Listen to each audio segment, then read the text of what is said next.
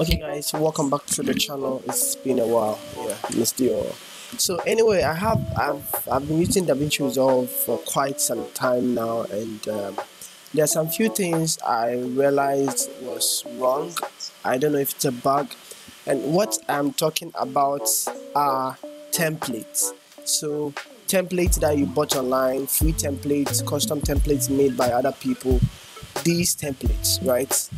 These templates. So if you have Davinci Resolve 70.4 or 18, you notice that sometimes some of the templates do not work properly, as in you don't get a preview.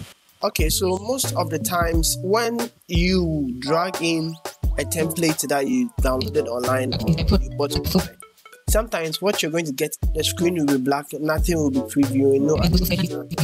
And the workaround I've discovered recently, this was very recent, I discovered this. I thought my template weren't working. I'll get back to the customer service and it would be a back and forth. And what I discovered is that with Davinci Resolve, sometimes all you need to do is just click on what you brought in and you go to the inspector panels here.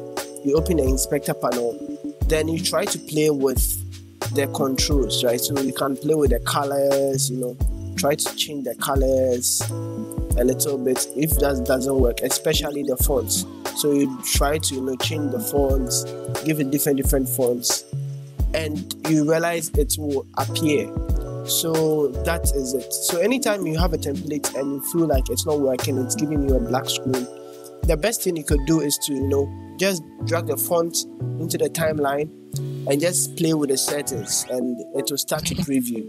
I hope some people will find this useful, because I was going crazy about this. So yeah, basically that's it. Yeah, so that's what I have for you today. So stay safe and prepare for some huge content coming this year. And I'll see you guys later. Peace out.